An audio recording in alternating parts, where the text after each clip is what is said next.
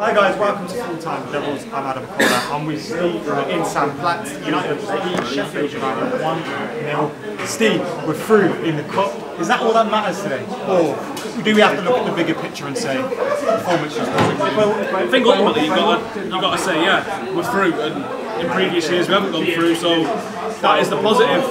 I think what we saw was the symptom of Manchester United this entire season. We've been far too easy to defend against, and if we don't get that early goal, as we said in the live this afternoon, if we don't get that early goal, we just look like we're not going to score.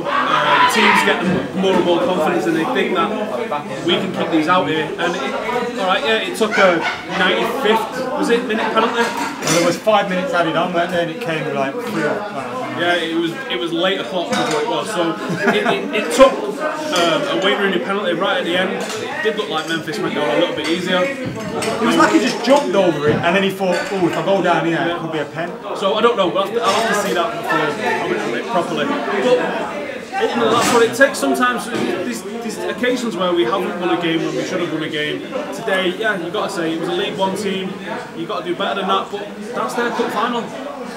They're a good cup team as well. Two teams in football, and that's what people forget a lot of the time. We got through, and it was. On a serious note, Steve, one thing I was sat there feeling, we're both the same. We want Louis van Gaal to do well. We get criticised for that. We do see Louis van Gaal's problems, his mistakes, his errors, although some would have you believe we don't know, and we blindly support him. But today, sitting amongst the fans, no one's having fun. No one was singing really as much as they usually are. The players don't look like they're having fun.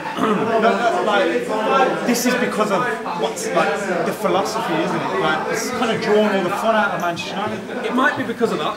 It might be because the recent run of results has left the players' confidence completely out of whack, and you have to put someone out on the manager. You have to put someone out on the players. It could be a multitude of things. Like there was a lot of talk going around that Ryan Giggs has took training this week, and we mentioned it in the live, didn't we, that Giggs has come in and he's brought boxes back into training, so we expected us to be a lot more lively in that final third. We still looked a little bit static in the final third. We're getting to that final third really well, but what we do in the final third just lacks risk, doesn't it? It's very safe, and I don't know if that's orders, because you can see the players trying.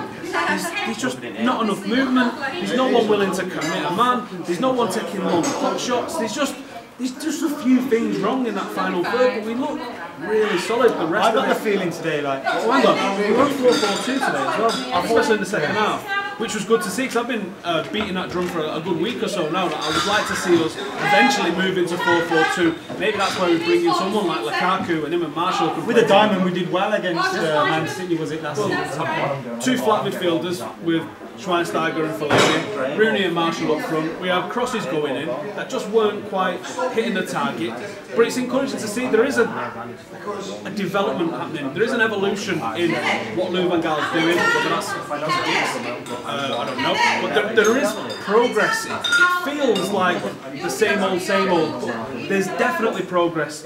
I was talking to Squawk Dave during the week, and he was saying, like, we switched formations against Swansea 3 times, 3 at the back, 4-4-2, 4-3-2-3-1. So we've got that fluid adaptability in our game. We've just not got that thing in the final third. Now that might be a signing, that might be an attitude change. Like, it's very reminiscent. I mean, I barely remember it because I was like 9 and 10 years old, but I do remember we just couldn't score in 1992, and then Fergie brought in that French kid who turned out to be a bit decent, didn't it? It was alright. And maybe we need a Cantona-esque player where on the face of it you go, he's not that great. Does he beat men? No, not really. Does he score like 25 goals a year? No, not really. So like, what does he do? And you're like, he just does it. We need a player that's just going to put that little bit of spark into the team, that little bit of confidence into the team. We need a bastard in that team. We need to. I want Rooney. If Rooney was that old Rooney, one of them proper, like running around. I don't just mean running around like a headless chicken for the sake of it, but I mean like, you know, showing some leadership qualities. I think this is why David Beckham back in the day, mate, would wallop you because it meant something to him. Was that, wouldn't it? Talking about his crap again. Back in the canal room. we just don't have. I thought Bastion brought an element of it. Smalling's bringing an element of it, but it doesn't look like Rooney brings anything like that. And when you saw Rooney at 19, 20 years old, when he lift you for even looking at him the wrong way, you're like, where's that player gone? And maybe it means he needs moving on. You've got to generate someone, bring someone in that can do that. But we do need that. We need that something. Just something missing. Cheers, man, Steve.